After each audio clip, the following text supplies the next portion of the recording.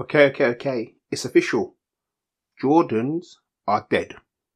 They're dead. Alright, not Jordans per se. Jordan reselling is dead.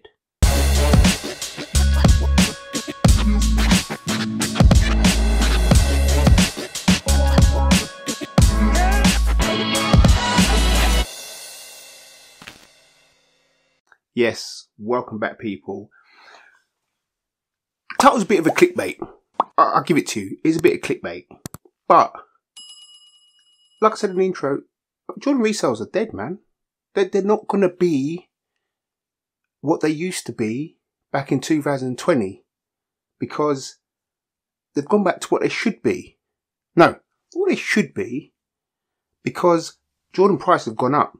Inflation's gone up. Everything's going up. Goes up. The only way you're making money on a Jordan is if it's a collab, old school colorway, it's got a story to it, and it's something unique. Let's be honest.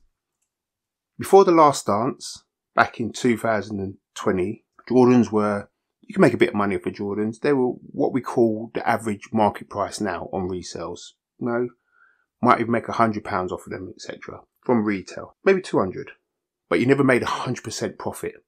Never made 100% profit off of Jordan. The last dance come and everyone knew who Jordan was. They then related Jordan to the Jordan sneakers. They then realised that Nike actually made Jordans. Jordan wasn't a brand on its own. Sounds crazy, but a lot of people just thought Jordans had nothing to do with Nike. But average Joe started getting Jordans. Mids were outsell. So-and-so. Couldn't get a mid. Couldn't get a low. Anything with Jordan on it, it was gone. As soon as it landed, Nike store, whatever store, it was gone. Couldn't get them. Didn't understand it. Jordan 1s were just selling out. No matter what the colorway, they were gone. Resellers were making profits. It was just shooting up. You could get a Jordan and make £200. You're making 100%, 200% profits. If you was lucky, if you had a bad day, you was making 50% profit. It was crazy. Just crazy. All of a sudden, everyone was a reseller.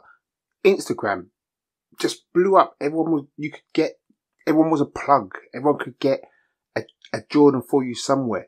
I would even go into work and people who didn't even wear trainers were asking me, can you get a Jordan? Did you even know what a Jordan was? Fast forward. We're 2 years on, 3 years on. Inflation. We had a lockdown, obviously. Prices of Jordans have gone up.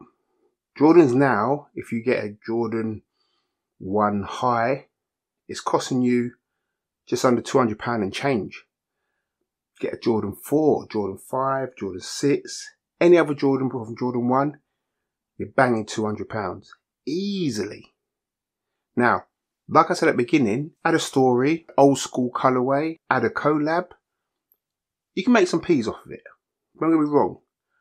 But I've never seen so much Jordan sitting anywhere. You go in any store, they're just sitting there, different colours, lows, highs, mids. And like, let's be honest, OG Jordan heads don't like mids. They don't. They'll go for a low, but it's mainly the highs. Mids were selling out. Maybe they were a bit cheaper than the highs, but they were gone. Now, mainly mids, I would say, mainly lows, different variations of Jordans, but they're sitting there. You go into any store, you know, you look at the Offspring store, just pages. Go on S&S, just pages. Go on the Nike website, pages. Now, my question is, are people just tired of Jordan? Has everyone got a Jordan now? You know, most sneakerheads will go for the drops, or, you know, some will still sell out, but some colorways are sitting. Just sitting. And what seems true to me is that, like I said before, if it hasn't got a story, it's not a collab, it's not an OG colorway, it's doing what it normally should do and just sit. Just sit. If you like a Jordan, you should be able to go and pick it up. Don't be wrong, there's always issues with sizing, you know, you might not be able to get your size, but it's doing what it used to do before the last dance. Now, how does it impact a normal sneakerhead? Not really. We still had a bit of trouble getting those things what we wanted. But resellers, my Instagram page of resellers, it just disappeared. It's just gone. You've got the old school ones are still hanging on. One's probably botting, getting more sizes than they usually get, not the ones who get a size 9 or a size 10 or maybe 2 size 10s and things like that, if they're lucky. They're gone because they realise there's no money in it no more. You know, you try and sell them on StockX for £20 above retail, that's your fees.